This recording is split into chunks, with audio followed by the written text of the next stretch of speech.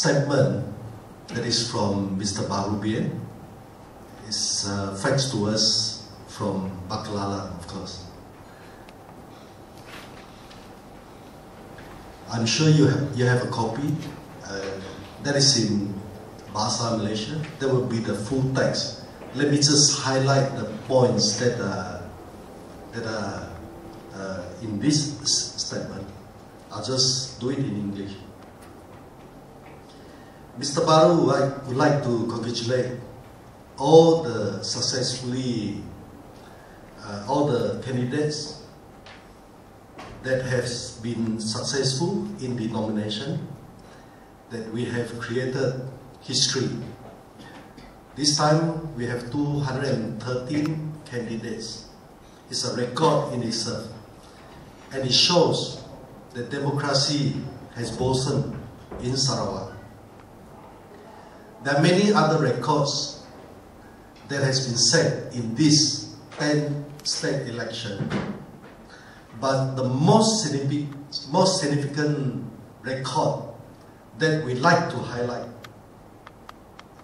is the fact that in this election, for the first time in Sarawak, that there is no one seat is uncontested. All the seats with Barisan Nasional is all contested. In fact, we almost get a Pakatan Rakyat to one seat uncontested.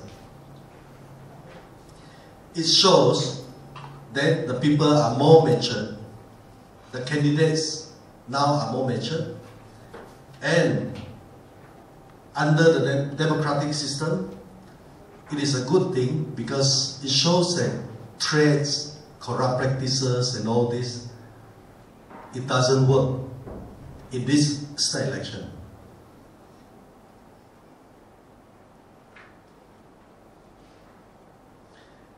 Of course, Mr. Baru, the next point that Mr. Baru pointed out is the role of the media.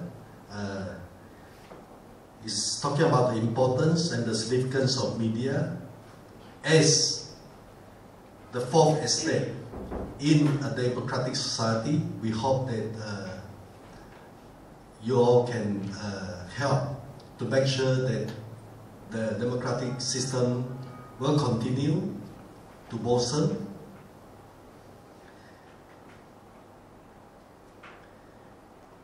And Mr. Baru pointed out that in Sarawak, we need a complete change. The change that we need must be complete. That means to say, we need to change the Chief Minister, the ministers, to the system and culture of governance in Sarawak. It is not useful just to parade some new faces or just to tell others that we have new faces in the lineup. But we must have a total change. The inclusion of the name of the former Chief Minister, Tai Mahmud, in the Bian's candidates list shows that if Bian win in this election, the whole system, the state, will still remain. The problems that we are facing, the misdeeds that we are highlighting, the corruption, the abuse of power that we are talking about, that all the Sarawakians are concerned with, will still remain after this state election. And Mr. Baru highlighted that even the fact that this is well known, that Najib has tried to persuade Taib to step down, but he failed to persuade him because of his might, all due to his wealth. And the wealth comes from Sarawak, of course, from the people of Sarawak. So in this respect,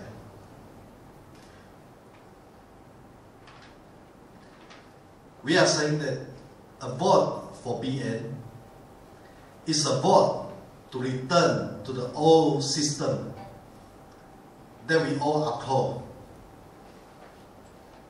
This, of course, Mr. Baru gave an example of the case of Teo Bangkok. After what happened to Teo Bangkok, of course, you can change the Director General of the MACC. But after 2 years, now it get back to the old system. Another person died in MACC. So it's actually useless to have to say that we have got new faces coming in, because the system must be changed. The culture of the government must be changed. So we hope that with this wind of change that is blowing across Sarawak, all the people in Sarawak will make up their mind on the 16th of April to really vote for change.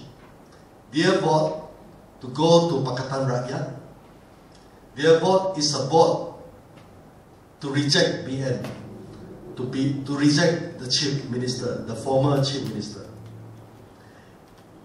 And lastly, I would like to illustrate our PKR's challenge to the former Chief Minister to a debate on the land grabs.